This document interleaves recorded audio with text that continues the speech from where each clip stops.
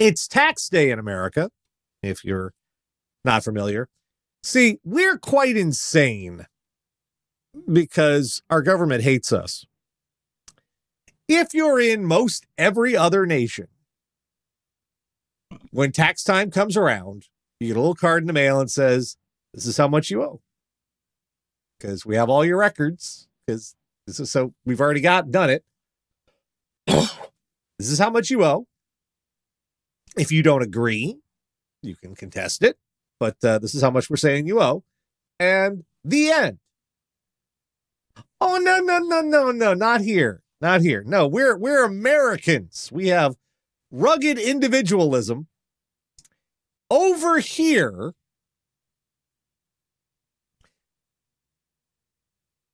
the people who you've paid taxes to, they still send all that documentation to the government. The government still has all that information. Mm-hmm.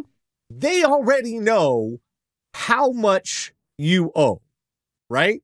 The IRS knows exactly. But they're not going to tell you. They're not going to tell you. You have to fill out a bunch of paperwork and send them what you think you owe. It's like The Price is Right. You have to be, you have to make a guess without going over. And only the prize is not going to prison. Right. And you have to send them that paper. You have to pay someone else to look at it and go, yep, looks right.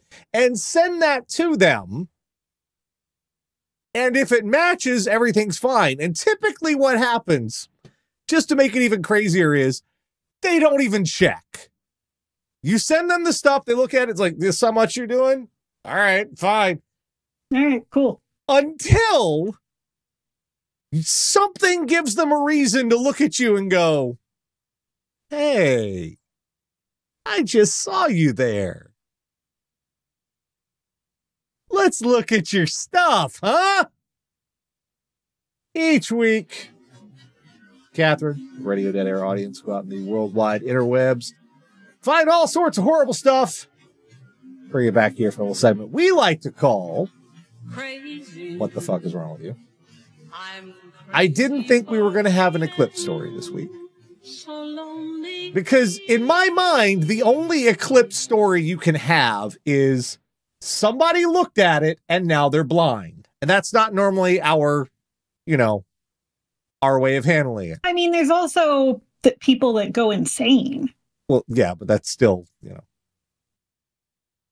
But no. Someone managed to find a way to include an eclipse thing.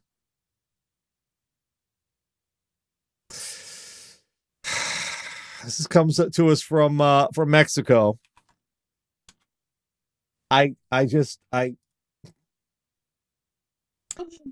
Yep. Mexican news channel accidentally airs man's testicles instead of solar eclipse. Oh, that's an easy mistake to make. That happens all the time. I'm sure people... Were they at least eclipsing his anus?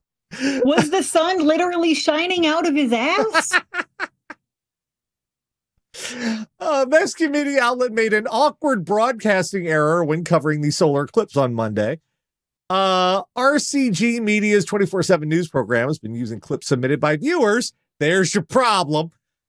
During their coverage of the rare celestial event. However, the show's host realized they had been pranked by the viewer who had sent a shocking video to the news program. When the presenter was discussing the cities which had sightings of the eclipse, images of the event were broadcast to viewers.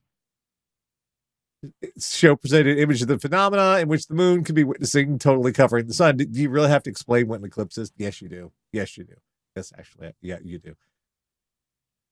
The segment was quickly cut when the host realized they had instead shown a video of a man blocking the sun with his testicles.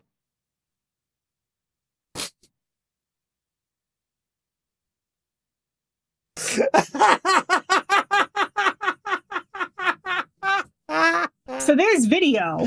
Yeah, and we can't really do that here. We can't show it to you. Yeah. but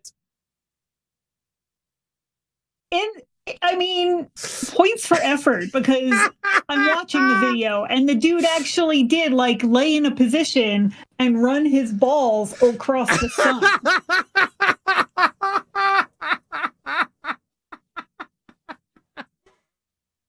So I mean, at least you put in the work.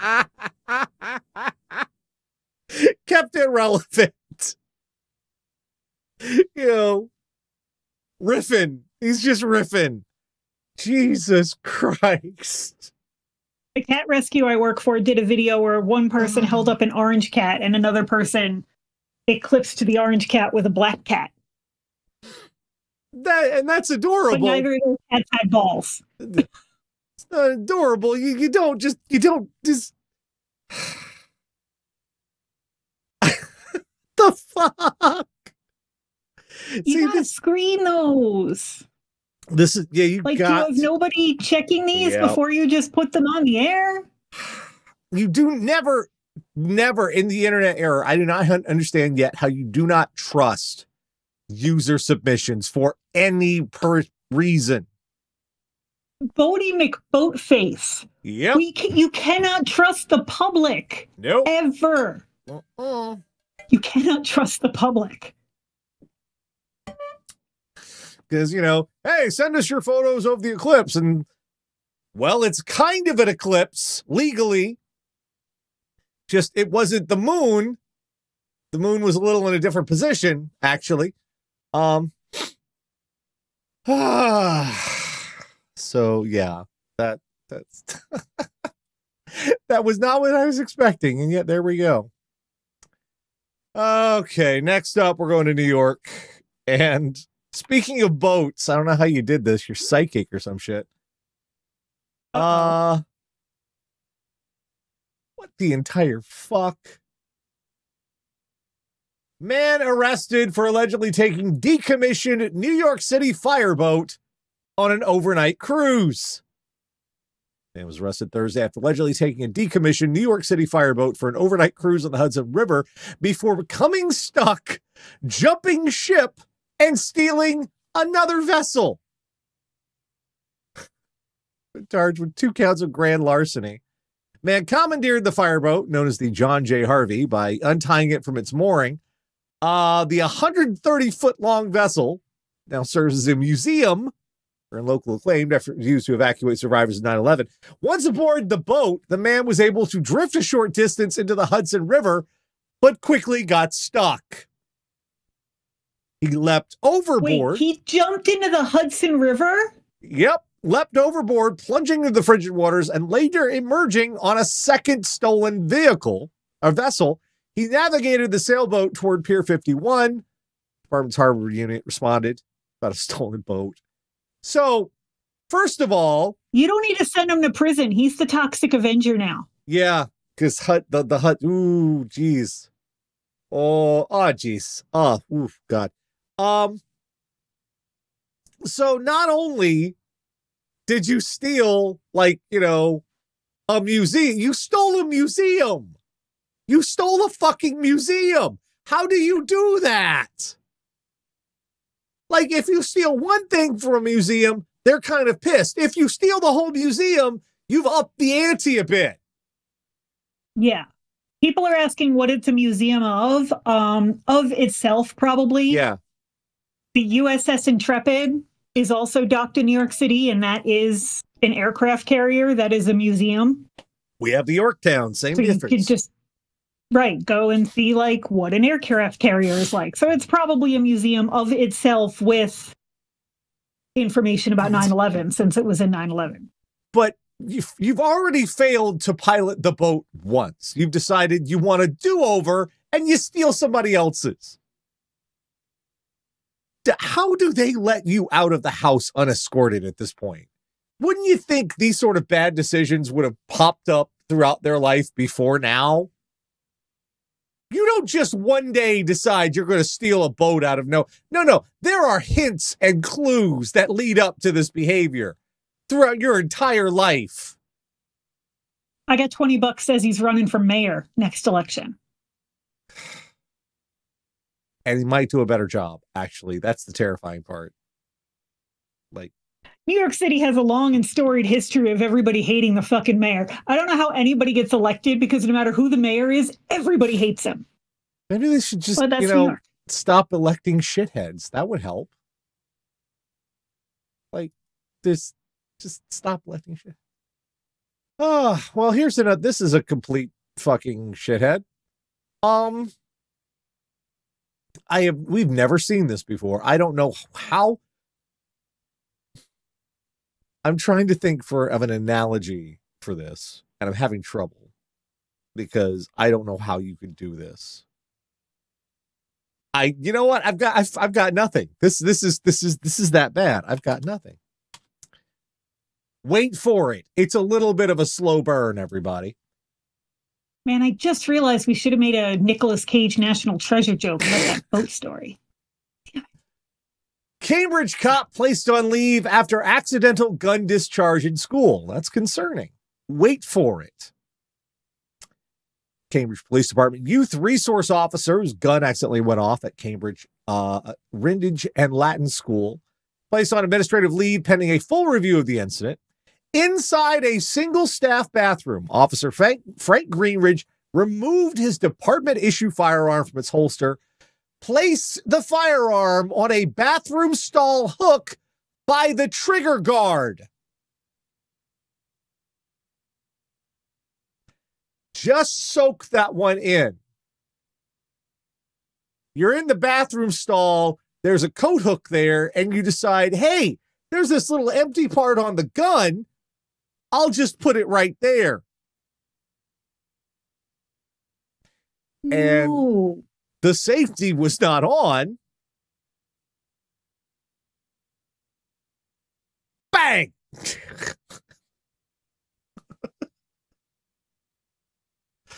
No one was hurt by the incident. I don't know where a great place to put a gun is while you do your business. No, yeah. Because you certainly don't want to lay it on the floor. Maybe you take off the whole holster and hang that up? Yeah. Oh, but Tara, that takes work. It's just easier because there's a little hangy thing there, Tara. What else would it be there for if not for a gun, right? What else could that possibly be used for? Literally anything else. Back in my day, you know what we use that hook for? You'd give you a wedgie and hang your ass from that shit. I've always used it for a purse. maybe a jacket.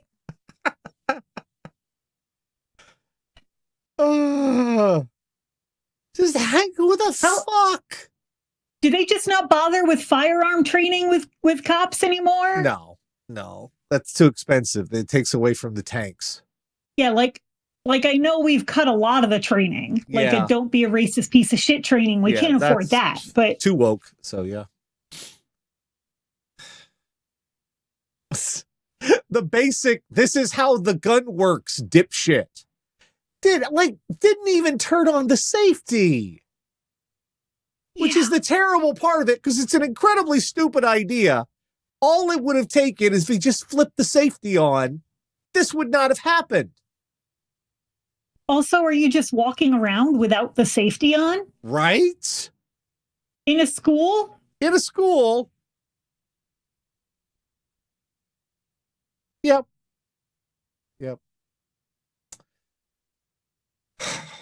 Well, back to New York for this one. This guy, I actually halfway were like, you are a fucking genius. No, wait, you're a complete imbecile. This story takes us for a ride. So buckle up, everybody. We got stuff going on here. This is call this one a rise and fall, shall we? A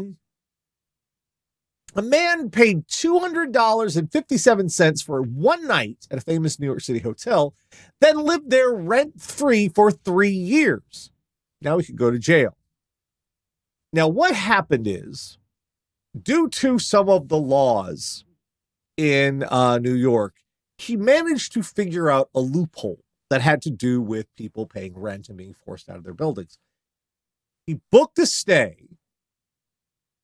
According to local housing law, he could not be evicted because of the way he played this out. Exploiting a little-known housing law and then attempting to charge another tenant in the building. That was the problem what came up with. Let's see.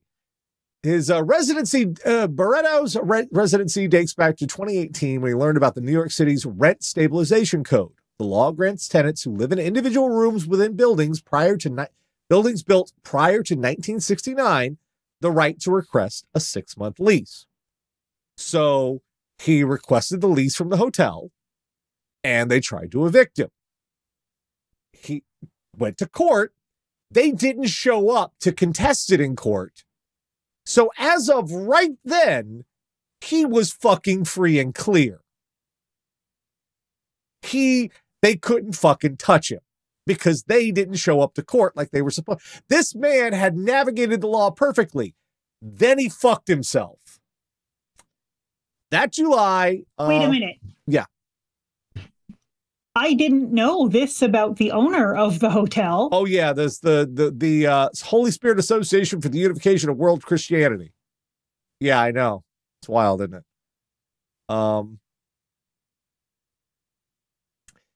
Here's where he went too far. Here's where hubris claimed him. Last year, Barretto filed papers with the city claiming to be the building's owner.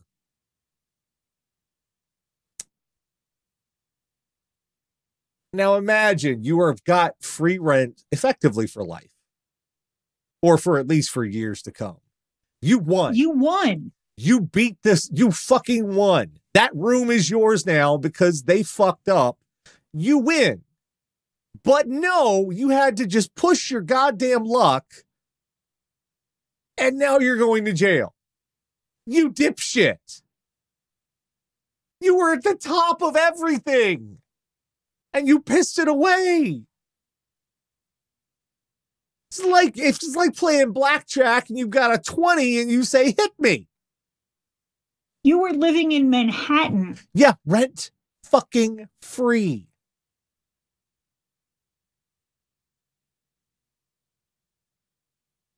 And the New Yorker hotel. That fucking just the New Yorker hotel. And you're living there for how many years? 5 years? Rent free. And I never intended to commit any fraud. I don't believe I ever committed any fraud, Barretto told the Associated Press. Well, you don't own the building, and you said you did. Yeah. I don't know if you've ever looked up the word fraud. Fraud. The people from Channel Point Corps were pointing out he didn't just get free rent. He had free water, free electricity, free everything. Free, like you had a fucking gym there. I mean, continental breakfast every day. Hopefully they cut him off of housekeeping at least. Well, that would just be horrifying if they did that. After 5 years. Come on. That would just I wouldn't keep cleaning the guy's room. No. All right, this next one, this is the craziest shit I have ever seen in my fucking life. And that's saying a bit. And it's probably not the craziest, but it's pretty fucking crazy. This is from San Francisco. And we've got video, and I'm going to play it. I'm going to tear the... This is fucking insane. I'll get the video up here. Let's see. So this is from San Francisco. And this was live in the middle of fucking traffic. California couple is detailing terrifying turn of events when a tow truck tried to tow them while driving through downtown San Francisco. They're stoplight minding our business. When the couple stopped, they thought the yellow specialty towing tow truck was moving toward a nearby Waymo autonomous vehicle. But soon it was too close for comfort. Tried to jack up their car onto the tow truck while they were driving in the middle of fucking traffic. Why? The company, along with two others, were charged by City Attorney David Chu in February for fraud and illegally towing parked cars. His office described the company as unscrupulous. Especially towing is now prohibited from bidding or receiving city contracts. Joanne and her husband were able to eventually lose the tow truck and drove back home. It chased them. The guy fucking chased them in a tow truck. What the fuck? Why? I guess they thought that. I don't know. I don't know what the plan was here. Even if you manage to get the car, there's people in it. Not only are there people in it, they have keys. It's not locked. It's not in park or neutral. They can hit the gas and fuck up both cars, you crazy bastard. Like, what the fuck was the plan here? And this is already a company that has, the city is involved in. I guess they figured they got caught illegally towing parked cars. They'd start illegally towing moving cars. Right. And they do this while a guy is filming them the whole time. Start to finish, just the whole nonsense.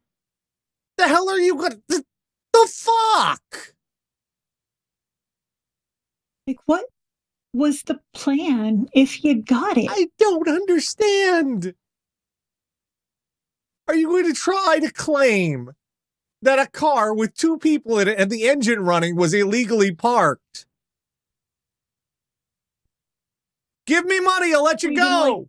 That's right, because that's kidnapping. Yeah, that's this. Like, if you tow them to the impound lot and make them pay, you've now kidnapped them for ransom. That's what is wrong with you? That's much worse than towing cars illegally. The fuck?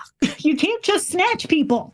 Well, apparently that appears to be in contention. I guess maybe we're debating the whole snatching people thing. I would like to not debate that. I think it's pretty clear we should not be snatching people.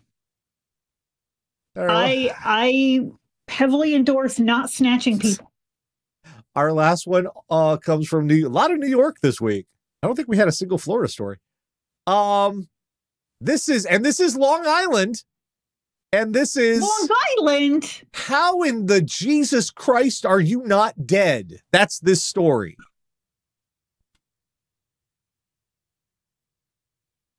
Man led police on chase, drove off 100-foot cliff. Southold, New York. Driver led police on a 45-minute chase on Long Island, drove off a 100-foot cliff into Long Island Sound, and survived.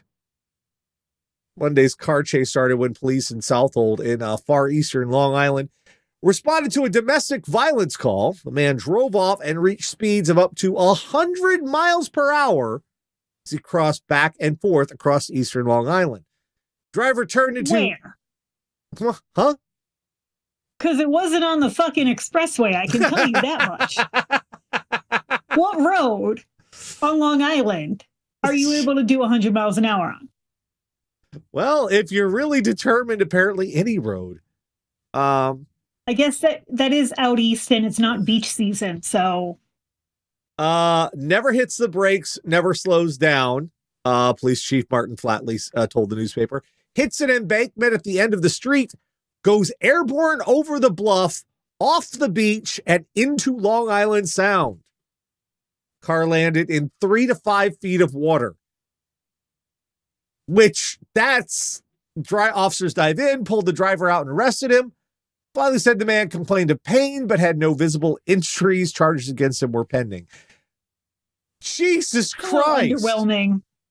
What do you mean? I mean, picture, you're trying to have your big Thelma and Louise moment, and you splash into 3 feet of water. Well, yeah, I'm amazed splashing into 3 feet of water from 100-foot drop. Yeah. And you're not dead. Yeah. I just remember we have people who don't understand what feet are. Feet to meters. Yeah, how many meters is that? Yes. It's a lot. It's a lot. It's not a few. That is Who a are Thelma and Louise? We're broadcasting for children, Tara. Absolute children. 30 meters. He dropped a 30-meter drop. If you're not in America. So, first of all, I'm still on who are Thelma and Louise. Sorry, yeah. I need a minute. First of all, once upon a time, Susan Sarandon was known for more than being the absolute worst. Yes, sure. Yeah. Leftist. I want to know what car this was. Like, this is an advertisement. I want to know what the fuck they were driving. I want to drive that car. I want to know what the fuck roads on Long Island you can do 100 miles an hour on, because I've never experienced this.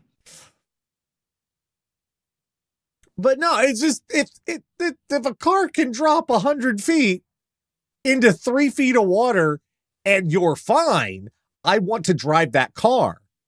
That sounds like an amazing, because he fucking launched too. He did a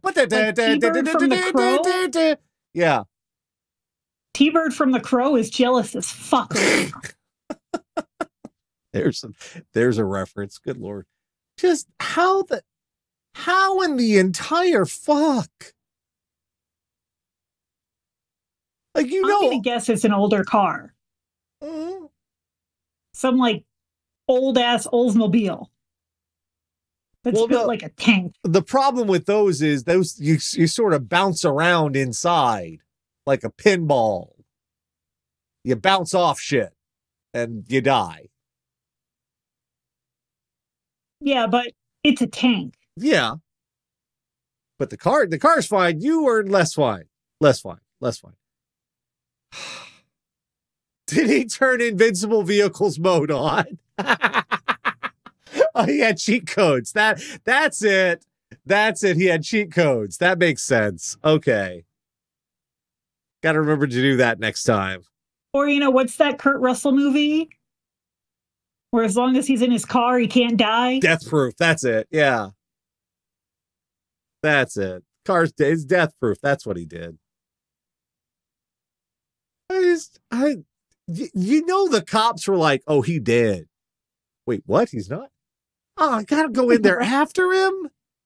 Damn it. Shit. Man, I'm gonna get my socks are gonna get wet. God damn it. Can't we just wait for him to die? Just let him out, at least leave him out there for a while. By the way, I love that above this story, the video is about crime rates in New York City. Southold, Long Island, isn't easily 2-3 hours from New York City. NYPD has no fucking jurisdiction. This is a New York station. I can't blame it on them being from fucking Kansas or something. It's just stupid. It's Suffolk County PD out there. Nothing to do with each other.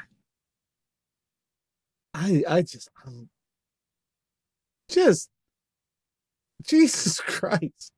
I bet this guy is like, oh, fuck, I got a lawyer now. Damn it, I was supposed to die. Yeah, man, dang. Didn't turn out like I was expecting. Shit. Oh, man. I can call my mom. Damn. So yeah, the first thing we learned this week is there's some model of car right now that can survive a 100-foot drop into 3 feet. So I want that car. I will feel that sounds like a great car. Someone needs to get to look into this. I want to know what the fuck he was driving. Mad Max shit. Right?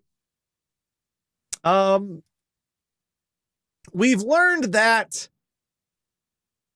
your towing company and you're trying to do some blatantly illegal crap live on video with witnesses, like you're this far away from a you don't get out of jail felony.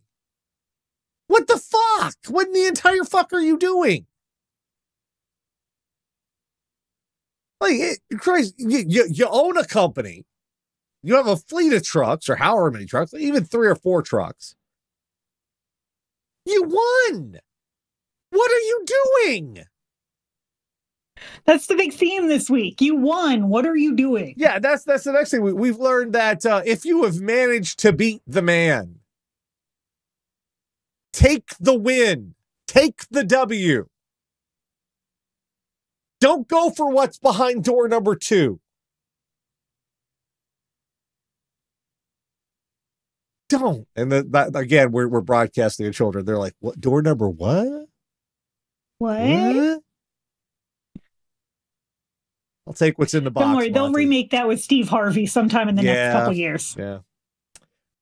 We've learned that the little hook inside the bathroom stall, not for guns. Didn't know we had to explain this one, but we do apparently. Not for your guns. Really didn't think that was something you had to tell people. We've learned that stealing from a museum is bad. Stealing the museum, way worse. They kind of get way more pissed off about that. And finally, we've learned... Especially if it's like 9/11 shit. New Yorkers, very sensitive about that. And finally, we've learned never solicit the audience for video while you're live on the air, or else you're going to get testicles. This is also a lesson C-SPAN still hasn't learned. Still hasn't learned, no. C-SPAN still takes live callers on air with no delay. And every now and then, like, John Oliver just puts together a compilation of why they shouldn't. Like, if they could, they'd put their dick through the phone.